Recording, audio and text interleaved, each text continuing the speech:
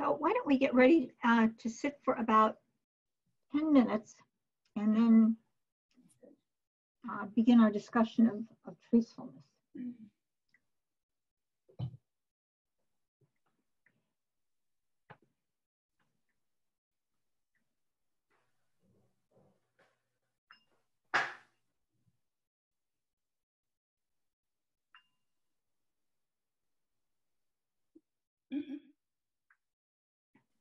So just taking this time to allow ourselves to arrive,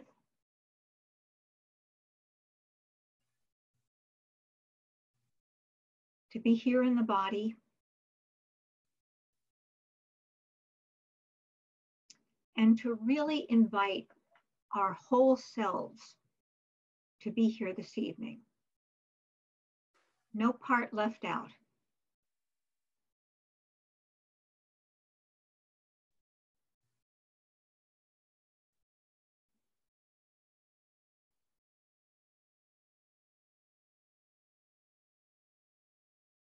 And we can just take this time to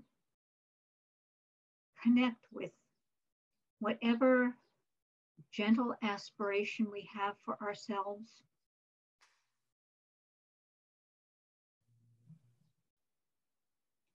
To be open to learning, to explore the path of awakening,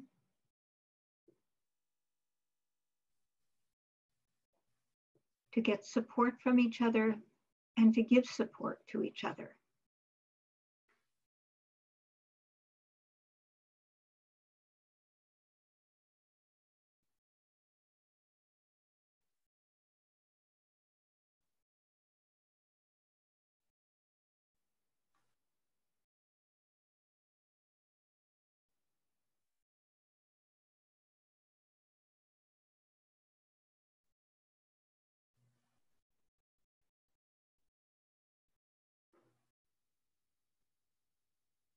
And each of us in our own way can just take refuge in the Buddha, in the possibility of waking up in this lifetime to how things are.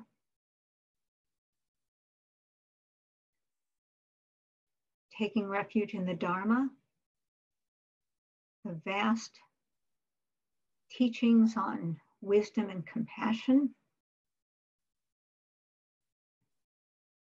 and in Sangha, the community of beings walking the path together, awakening together.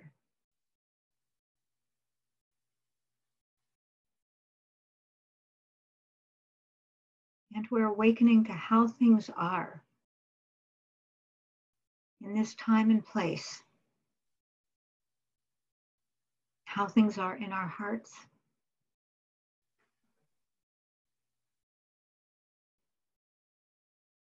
and as much as we can, we inhabit our bodies.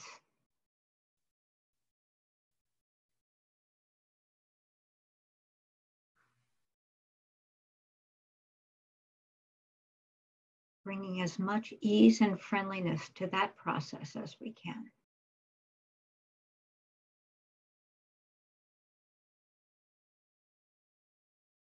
Being in the body in a kindly and relaxed way, as much as is possible.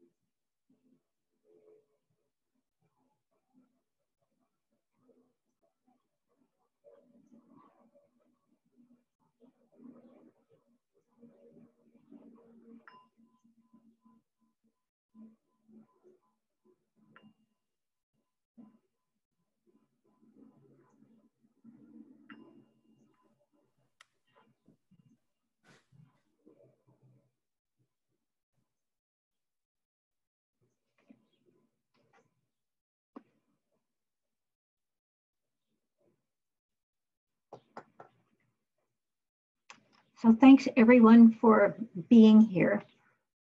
Before we get started on the Paramis of truthfulness, did anyone want to say anything in response to how practicing with patience went this past week?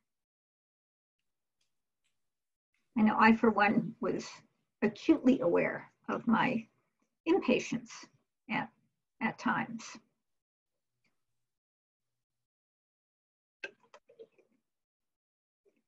Anything in particular that was noteworthy?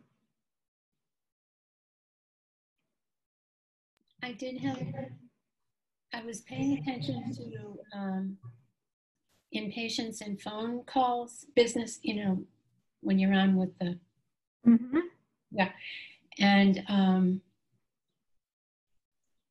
I noticed there's like irritation, and then I blame, it's like something the other person's doing.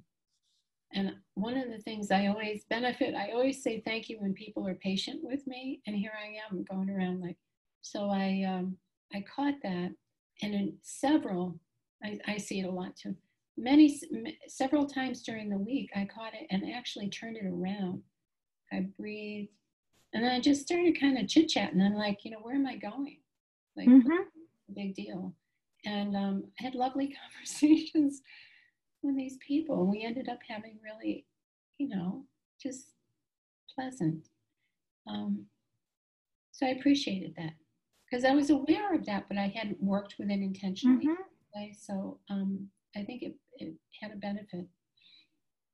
Thanks. I'm going to keep that up, by the way. Oh, good. Anyone else want to say anything about practicing with patience? Yeah, this has been a challenging week. It's funny when a person puts that intention out there, and then how the universe throws all kinds of earth homework at a person. And we already had it to begin. I say we, my partner and I, because we've been looking for renters for next door in the duplex that we live in. And that in itself, during the COVID-19, is an extraordinary time to be even trying doing something like that. And then to try and have patience. Well, let's put it this way. I was very aware when I was impatient, which was a lot of times, and found it to be very stressful doing this. But the other day I kind of had a little bit of a breakthrough.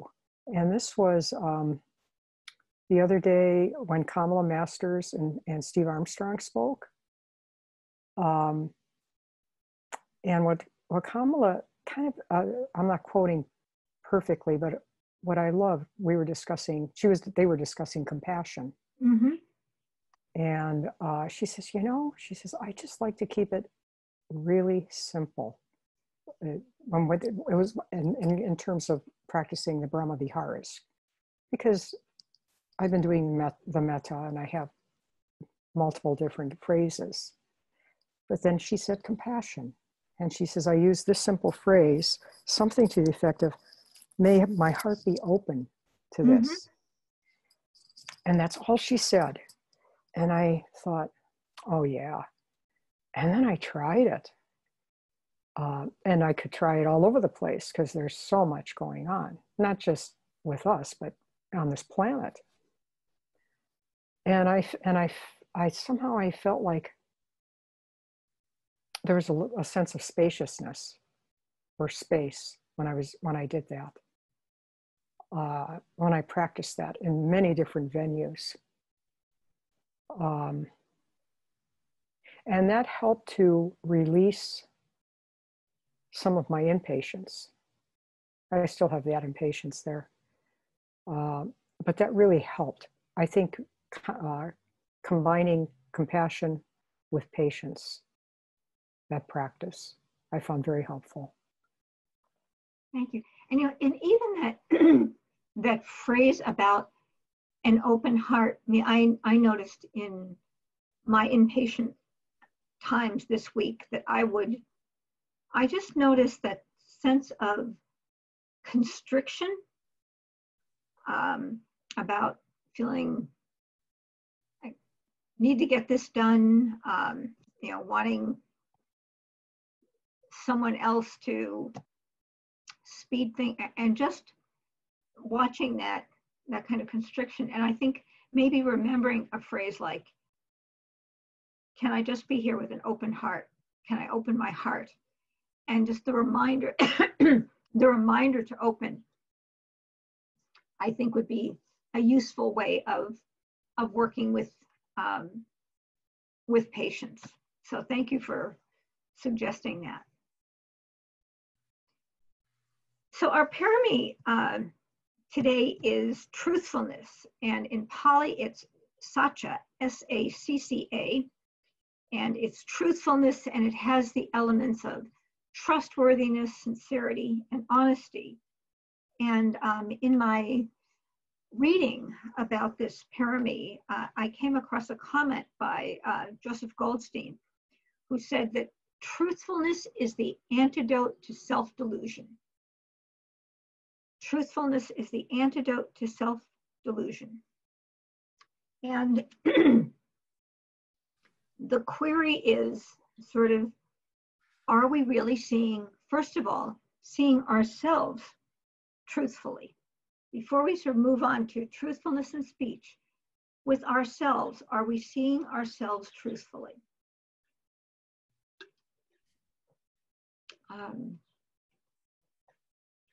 Do we see our unwholesome qualities and tendencies?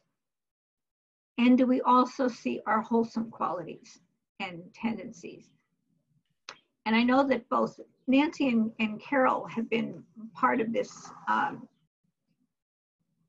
weekday Dharma presentation that Steve and Kamala have been doing. And Steve has been talking a lot in the past couple of days about how, you know, we shouldn't be wedded to an idea of our, you know, I'm an aversive type, or, you know, that we sort of congeal around sometimes or identify with what is unwholesome, and to see those as kind of states that arise and pass away.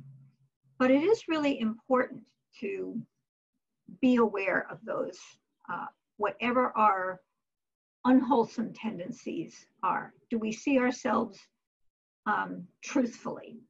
And for me, it's always been saying, you know, do I have a kind of story about myself? And one of the stories I would sometimes tell myself is, oh, poor me. Why do I always have to be the responsible one?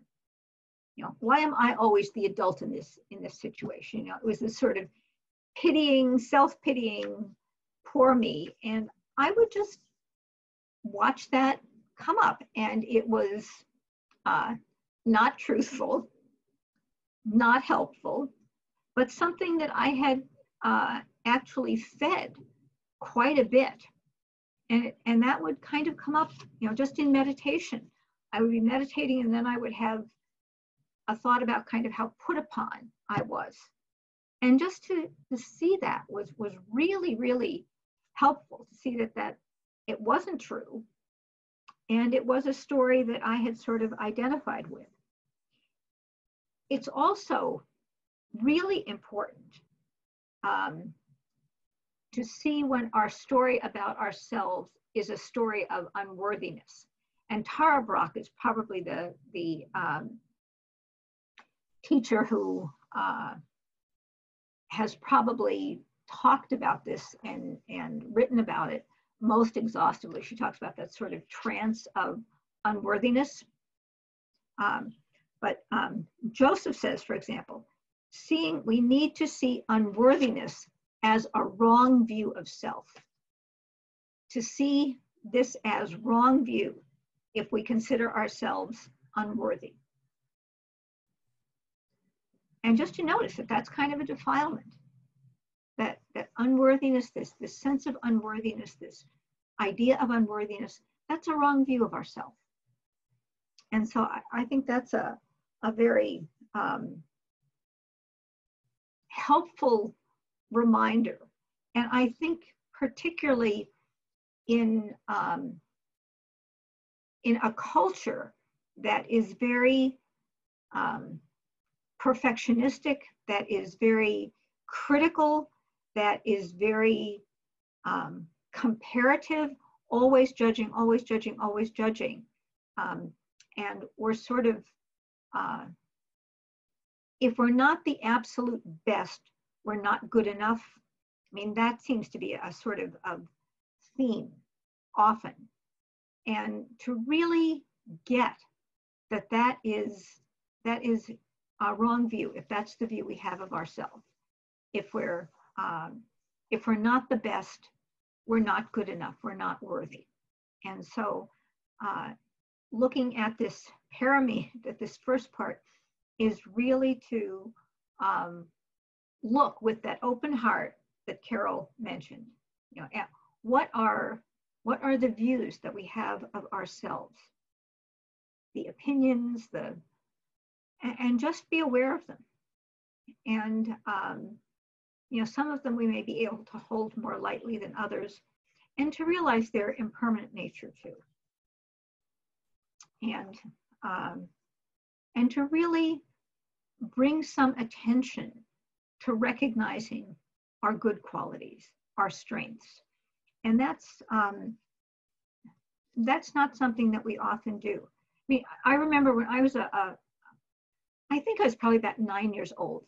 I asked my mother, I was one of 4 children, I was one of the middle children. I asked my mother what my best quality was. And I really expected her to say that I was very smart. But she said, Patrice, I think you are a generous person. And I can't tell you how that really formed me in a way as a kid, that I really took that to heart. And because my mother was an extremely, I thought, intelligent, perceptive person, and I would never have said that about myself. But growing up, I thought of myself as a generous person. And I've always remembered that about how important it is, you know, with children to note their good qualities, to note their kindliness. And I just remember that has really had an important effect on my life, that my mother told me that I was a generous person. So I think that it's useful for us to pay attention to those qualities that are, those good qualities that are strongest in ourselves, and really appreciate them. You know, and if we have some sort of attachment to a view of ourselves, to really look at that, and with this light of truthfulness, and see what that attachment is about. And it might very well be a kind of wrong view, that almost any time we have a really, you know, fixed idea about something, it is very likely to be a wrong view. So that's where we begin in talking about truthfulness. And this can also help bring us to an investigation where we try to understand the conditioned natures of our mind, our view of self and others. And what's been talked about a lot in the past couple of years has been this idea of implicit bias, where we have these generalized attitudes about race, gender, size, class, ethnicity, religion, geography, where we just have this sort of attitude. And it's a matter of our conditioning, a matter of our experiences, and to just try to bring those forward into our consciousness. And I would also just encourage anyone who is interested in investigating this more to do the implicit association test that is available through Harvard. But before you do that, I would also really encourage you to listen to a podcast that was on the hidden brain about 2 weeks ago. And it really talks, and I think the word, How Differences Matter, I think is the title, but it was about 2 weeks ago. And it really talks about how the implicit association test came into being and what its uses are and some of the criticisms of it, that it's not adequate to change our minds. But it was a very, very even-handed discussion of the implicit association test. And I think it's a really good thing to listen to before you actually do the test. And I've taken it a couple of times for different issues, like around homelessness, around race, and gender issues. But, sort of understanding some of our own biases, our own attitudes that, because they're so amorphous and general in our minds, are not always really consciousness. So we can make an effort to become aware of our implicit biases, to let them go, to recondition. And I heard of an interesting effort that some person, a woman, who said that she had always feared adult Black men, that if she saw an adult Black man, she just had this kind of natural shrinking. And she said, so her practice was every time she saw an adult Black man, she would say to herself, wise and kind. Wise and kind. And, you could do that with homeless persons. You sort of recondition your mind. And it's not something that works permanently. I remember reading about someone who had as their screensaver a woman in a hard hat breastfeeding a child. And that was what they used to sort of remind themselves to let go of the sort of narrow thinking and biases. So we can really work with something like that in the sense of having a more truthful, more accurate, not only a perception of other people, but sort of just sorting out our own minds, so that we can eventually, our preferences can just be preferences. The kind of ice cream you like, the kind of food you like, the kind of music you like, that we can have preferences, and they're just preferences. They're not these sorts of biases that make us judge one thing superior to another. And a really good example, what for me was a tremendous example in learning about this, was years ago when I worked in the arts and was writing a lot of criticism. And I had a friend who was a poet, J. Otis Powell, the late J. Otis Powell.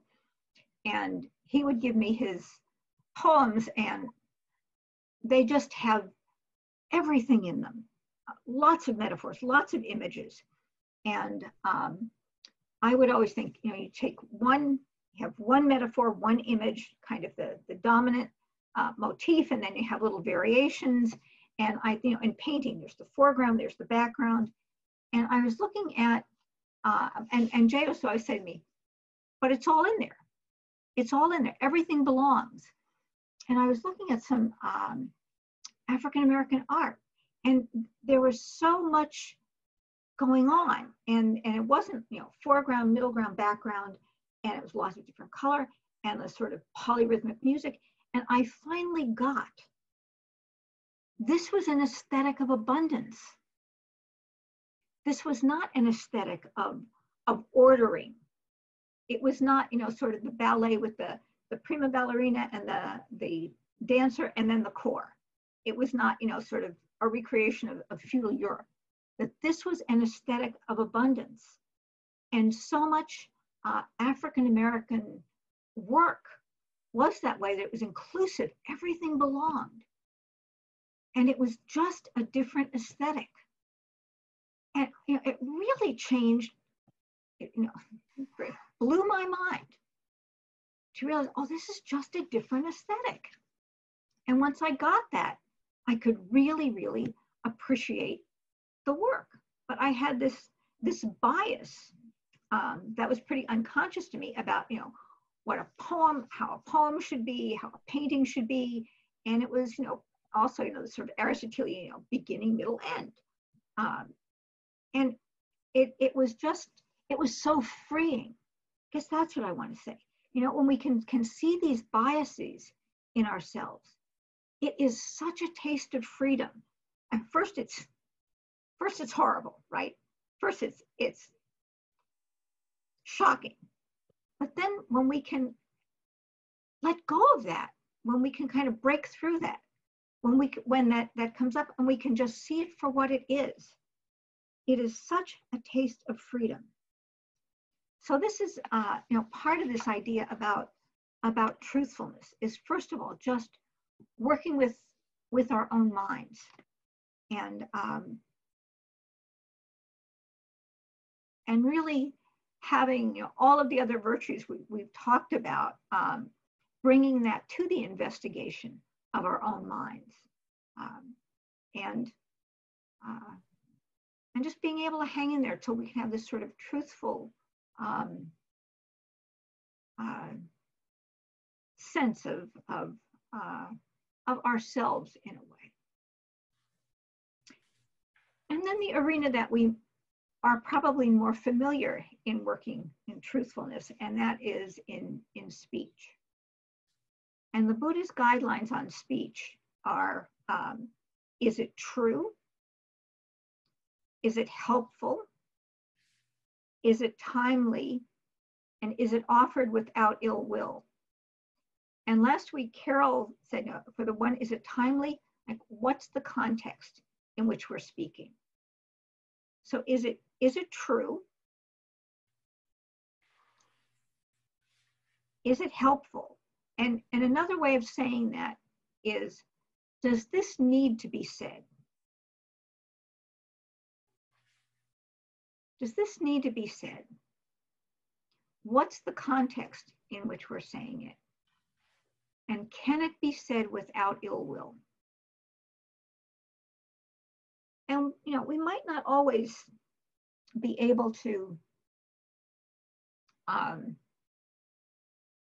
sort of meet all those four conditions, but it really helps us to be aware of that. It really helps us if we can, first of all,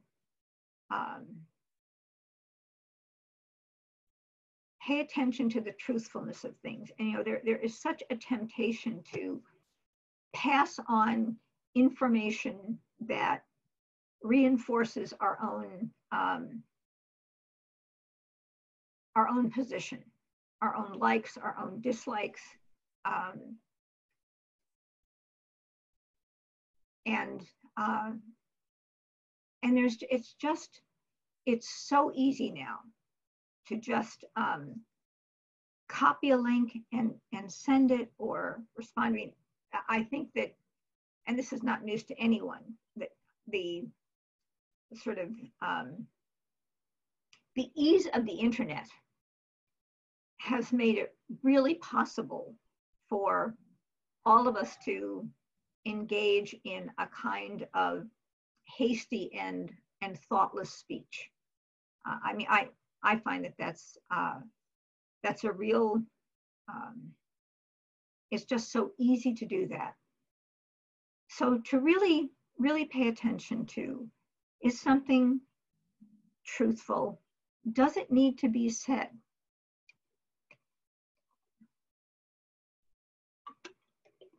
That question of, is it helpful?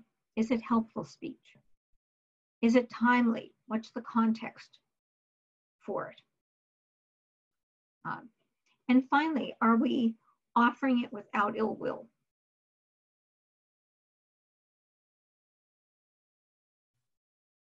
And when we sort of mess up in our speech, are we willing to sort of make an amends? Are we willing to repair?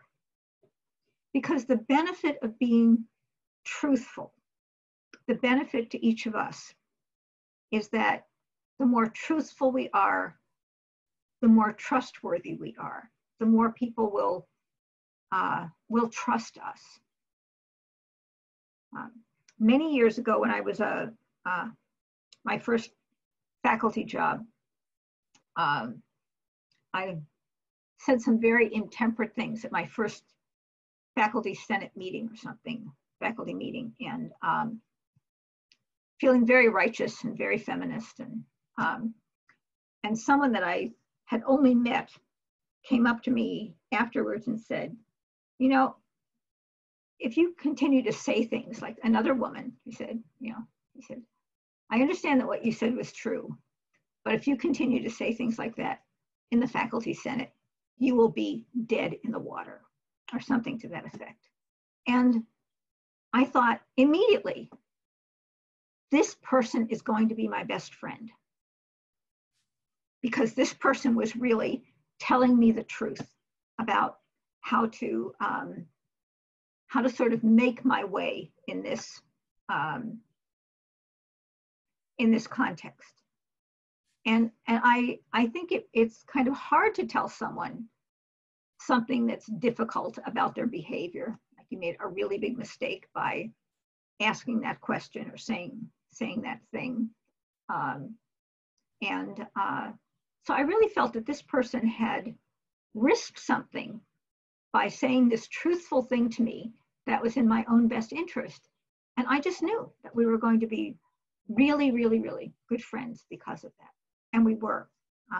She just died very unexpectedly last fall, but we were, even after I stopped teaching, we would meet once a year at a B&B and hang out for a weekend. We did that for more than 30 years. So, it's just, when someone tells you the truth, you can really trust them. And, that is such, being trustworthy is such a beautiful thing. Because people will know that you will tell them the truth. You are worthy of their trust. You won't dissemble.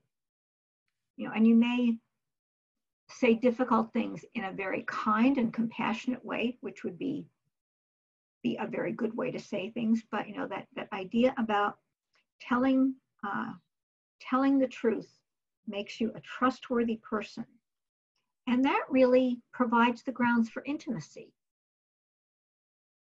When we feel that we can trust people, we can be really intimate and vulnerable with them, and they can be intimate and vulnerable with us. So I think this is, a life work to really develop this quality of truthfulness, and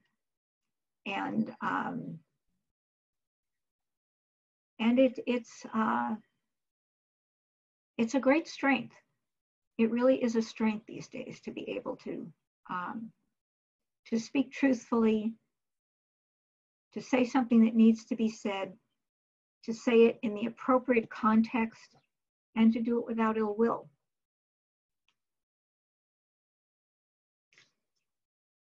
So I'd be delighted to hear some of your responses or examples or how you've been working with this. And just unmute yourself and jump in.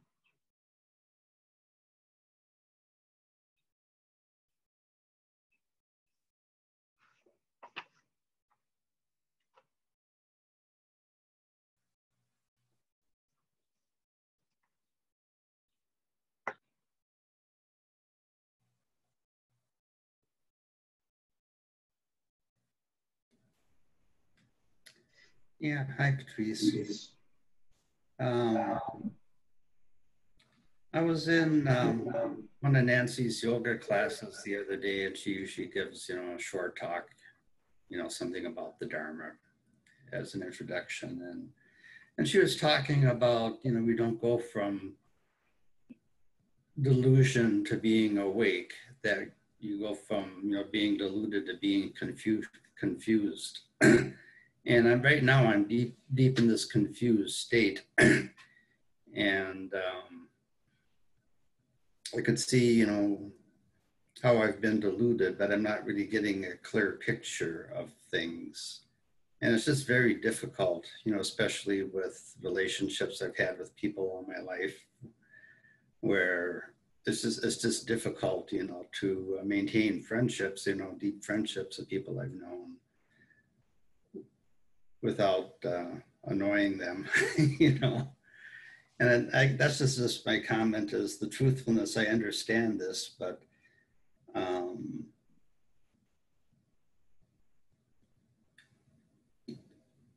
and the teachings at Common Ground, especially, like the series you've been doing is wonderful. And by listening to different teachers, I can kind of, get different viewpoints. So, I mean, right now, I feel kind of like anytime you try and learn a skilled activity, in music or art or writing, whatever it is, paddling a kayak, the first part of it is always, the technical aspects of it, being able to play scales and arpeggios, and it takes quite a while before you can produce anything that looks like music, and you just kind of have to suffer with it, and the people that listen to you have to suffer with you too, until you can get it. And so I'm really struggling with that truthfulness right now. I can't really judge what, I don't know what's true and what's not true, just because my viewpoints are switching, and I'm seeing so many different sides to things right now, especially, with this unrest, that we're going through, this change. I think that it sounds to me like the truthful thing is to be where you are in this place of not knowing, not being sure. I mentioned, I think when we started out that I'd had this, my mantra for the year was supposed to be, make space for not knowing, was one of the things that I was going to really try to practice myself. Make space for not knowing, about not always having to have an opinion right away, of needing to understand right away. Because my own MO is sort of to have an opinion pretty quickly, to try to master the material very quickly. And I'm really trying to make, in my own practice, more space for not knowing. So with some of the issues that have come up recently, like around defund the police, I'm really willing just to be kind of open about that and not need to have a real opinion about what should be done, but to really be open to an investigation. And that's probably the most truthful thing I can say is, I don't know what should be done. I know something should be done, but I don't know what, and I'm really open. So I think that, I don't know if this gets at what you're saying, Kevin, but this idea about being really honest when we don't know, that's I think an important point, to just be really honest when we don't know, and when we don't have an opinion, or we don't know enough to have an opinion. So, and I think also that there is something in the way in which a lot of interaction takes place that stays on a very superficial level, and that when we bring more sincerity and sort of wanting to be more deeper, more vulnerable, more truthful, more intimate, that many people will just want to back off. They'll say things like, "Oh no, now she's going to get serious on this. Now she's going to get all serious about this," or there are sometimes in social situations where wanting to really have a deeper conversation, you'll just be with people who are not willing to go there, who want to keep things at a very superficial, pleasant social level. And okay, and that's the way it is in that moment. But I think, and this is a generalization, but I think especially for men talking with men, I think that is hard sometimes when, based on my partner's experience or watching, sometimes I think it's hard, maybe harder for men to have intimate conversations among themselves than for women to have those conversations with men, or women to have them with other women. And I think that's part of just that socialization about sort of not being vulnerable. Number of things you said have touched me. The first thing, talking about men, I think what you said is there's a lot in it about men finding it difficult to talk intimately, but I have had experiences in men's groups where it's happened. So it's one of those things that's not an absolute, but just there's a tendency for men to find it more difficult. But I know in my men's group, it's been extremely intimate with men talking about feelings with each other.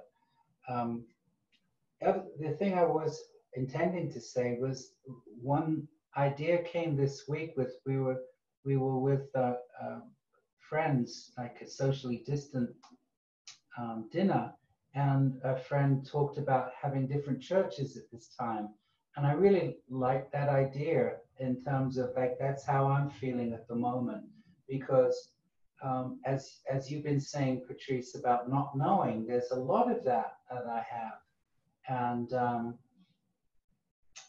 this idea of being able to take from different churches, as it were. One thing I read this yesterday, I think, about Gandhi's idea of experiments in truth. And so this life is a series of experiments in truth, which I really related to, because I've had a lot of that. And some experiments don't work and others do. And I really, really love that. And there was another quote that touched me when I read today from Thomas Merton, talking about so many people live lives of impersonation, self-impersonation, not being true to themselves. And and I do understand that, because when I wear the hat that I wear in my professional life, I have a different name even in my professional life. I'm Terence in my professional life and Gurish in my personal life. And I'm comfortable with it, because in my professional life, I don't really want to, as you said about, is it true, helpful, timely? In my professional life, sometimes it wouldn't be helpful or timely, or it would be true. If I talked about my past experiences, but people would be completely shocked about what I've experienced in my life, and that wouldn't be helpful at all. So it's a dance in a way of like, well, which ballroom are you in? That's the way a metaphor I can be comfortable with it. Am I in you know, the Sufi work that I've done where it's just can be free movement, or whether I'm in a ballroom situation doing the waltz. Not that I can do the waltz very well, but yeah. So there's a lot that's going on with that. But I really like the idea of the different, this not knowing. One thing is the continual search and being able to expand my horizons in a lot of ways. And I've been reading White Fragility today, and I've been reading Just Mercy, you know, just to also to try and understand a lot more about the issues of our time. That's all. Thanks. Thanks, Girish.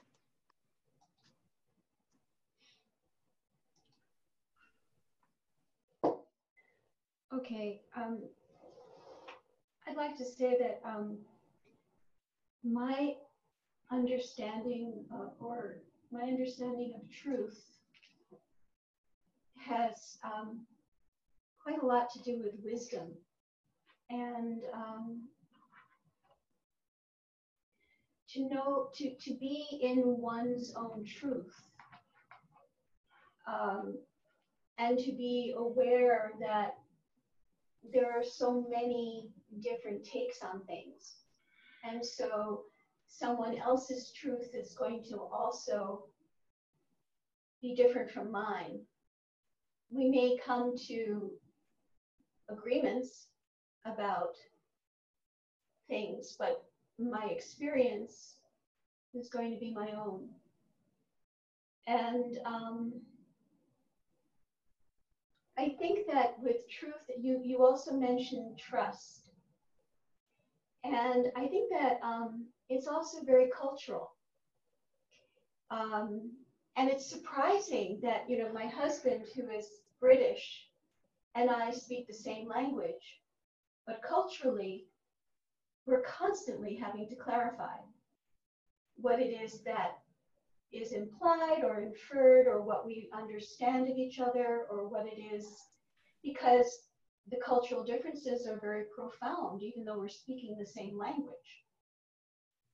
And I think that when we start to look at the cultural differences between me being a native New Yorker and coming to the Midwest, coming to the Twin Cities, that the cultural differences there are also huge, and we're all Americans.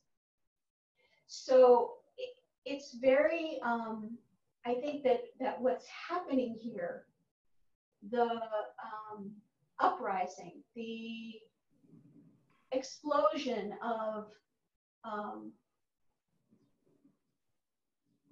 awareness and violence that is around racism, and then also trying to deal with COVID, has completely changed our reality. And so being truthful is really interesting, because the not knowing is something that is one of the most difficult things to sit with, to be with in oneself, and in having a sense of trust in how things are going to unfold, and we really don't know. And so the truthfulness, as you were saying too, and I make this gesture because I was a dancer and I still sometimes struggle with finding the words, but to articulate what you were talking and pointing to, Patrice, I think that you're saying too, like, you know, we get fixed in our biases, but we get fixed in wanting things to be recognizable, wanting things to be easily identified, wanting things to be, I mean, in a very large picture. And so to be truthful is maybe to come back to our own self, you know, in a way, our heart, how brokenhearted we might each of us be, and how uncertain that is. And realizing that here in this group, we are so, I'm so grateful, you know, to be able to come to different platforms, different churches, different gatherings, to be able somehow to honestly process what's going on within a context and a framework that is spiritual. So, you know, I guess that's my piece, but I want to thank you, but I think that there's a lot of wisdom here in the group itself, you know, for being able to talk about this from a place that's real. And I think our mindfulness, our mindfulness practice really supports us in this as we, you know, as we have all spent time, you know, just sitting with our own minds and just investigating the territory of the heart and the mind over and over and over again. And, you know, I think that really prepares us for these difficult, more public, more social, more interpersonal conversations and explorations and investigations. That time that we spend, you know, just learning about the terrain of the heart and the mind, and as Carol said earlier, you know, and then, you know, having this intention about keeping the heart open. You know, that really is sort of the rudder that will help us navigate this really tremendously volatile time. So it's after 7. Does anyone have any last words they'd like to say briefly before we end for tonight? I really appreciate, as always, your all being here. It just feels great to investigate these paramis together. And I hope you'll be here next week. So have a good night.